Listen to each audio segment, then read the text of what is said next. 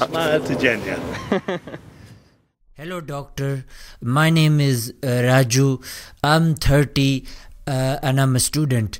I wanted to ask, is the World Cup and Islam compatible?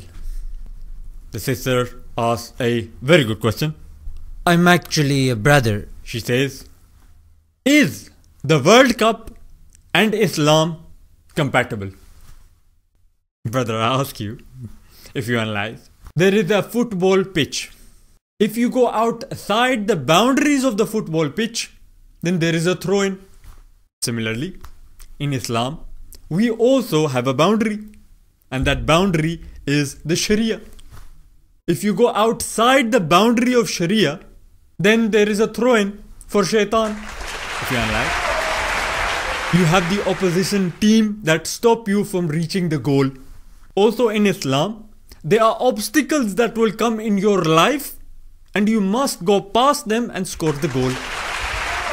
If enough goals get scored, then you get the cup. I ask you, what is the cup? The cup is Jannah. The cup for the Muslim is Jannah. Also, if you look at the audience, they are sitting around the players, monitoring their every little move. You have the super slow cameras. They monitor the most smallest of details. Similarly, if you analyze, Allah subhanahu wa ta'ala can also see us with every direction. If you analyze, all the players are wearing uniform. We also have a uniform that Muhammad sallallahu alaihi wasallam has worn, and that is the sunnah, the beard. That's a uniform for the believer. For sisters, they wear the hijab. Hope that answered your question. Thank you, doctor. Thank you.